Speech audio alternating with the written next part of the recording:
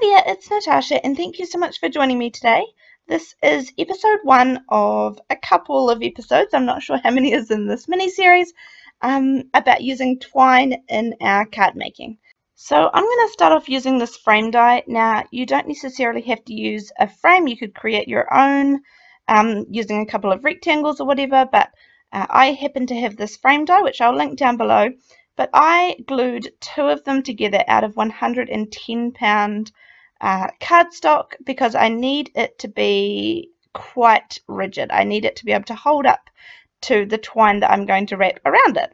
So that's why I'm gluing 2 together. You could have even thinner, a lighter weight of cardstock and adhere together a few layers if need be as well. So I'm putting a little bit of double-sided tape down either of the long sides of the frame, and this is how I'm going to just roughly keep my twine in place. I've found that this is the best way to kind of secure it, and it does seem to stay put really well. I'm going to use 3 colors of twine on this one, and I'm going to start with the yellow one here. You can see that I come to the end of a piece there, but I still want more yellow, so I'm just going to unwind some more off the packet, and then all I have to do is adhere it down to some of that little sticky adhesive down the side and keep winding. And I found again that holds it perfectly, so makes it nice and easy to start and stop depending on the length of your pieces. The next color I'm moving on to is some orange. It kind of looks red a little bit, but it's definitely more of an orange color. And again, this piece is shorter than what I need, so I actually end up again adding on another piece of orange, and you really can't tell where it starts and stops either, so it does work out fine. You want to make sure that you've got the twine tight enough that it doesn't kind of sag in the middle, but you don't want to have it so tight that your frame ends up buckling or bending.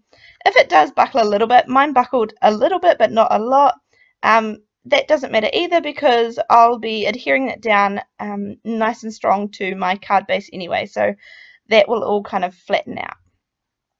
And again, the last color is kind of a pinky, kind of a fuchsia color, and I need a couple of pieces of string to fill up that frame here at the end too.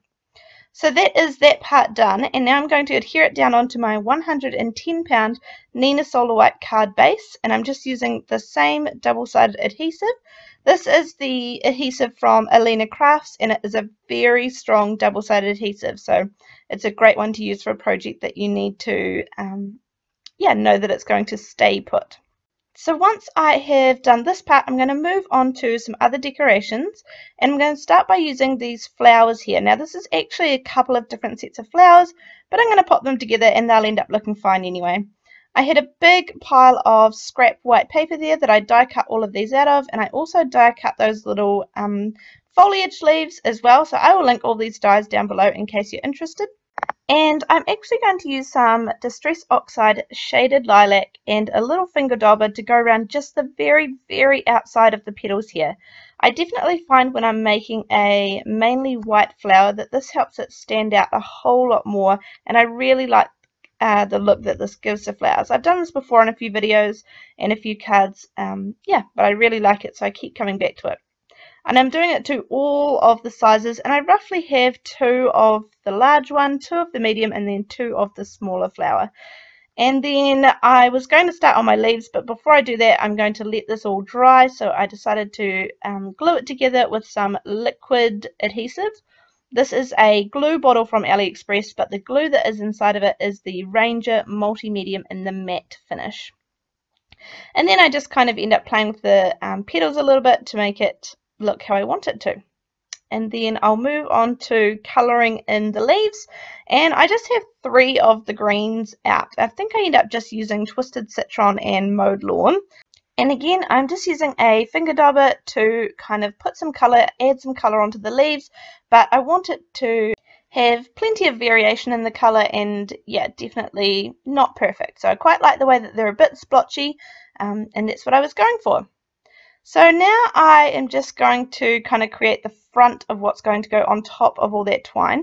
So I have this set here, and I'm using one of these, almost one of the larger sizes of this one, and I've die cut it right out of the center of my panel, And then I'm going to use, this is some of Alina's foam tape, this is the thicker one, and I'm going to add this around all 4 edges because I want it to sit squarely over top of the twine piece that we put down onto our card base.